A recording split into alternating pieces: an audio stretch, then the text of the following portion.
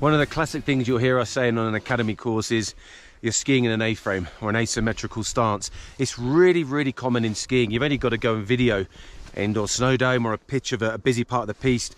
30 seconds on your phone, look back to footage, you'll see most skiers ski in an A-frame. What it basically means is either your knees are closer together than your feet, or your feet are wider apart than your knees. Either way, it's asymmetric. If you're trying to ski like that, imagine trying to make two edges rail and track with each other. It's not going to work very well for you. And it really shows, like the acid test is in powder, when you've got skis at slightly different angles, they do go in different directions. What we're going to do is give you a few pointers that'll help you work out how to become a symmetrical skier. A great thing to think about for symmetry is an equipment check.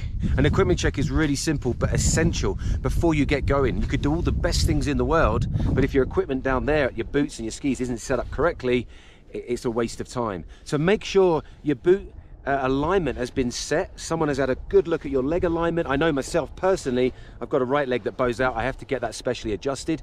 And your footbeds. Your footbeds are essential to get them made, contoured to your foot and stabilizing you for lateral movements. Something to really help symmetry is skiing with your hands on your knees. Quite often, your head is up here and it almost feels like a visual block as to what is going down at your knees. You can usually only do it with video analysis if someone's filming you. But if you haven't got that luxury, get your hands on your knees.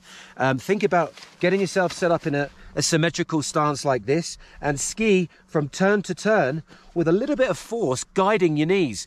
First of all, the hands are a great sensitivity guide. They'll make you feel your legs and your knees where they're at.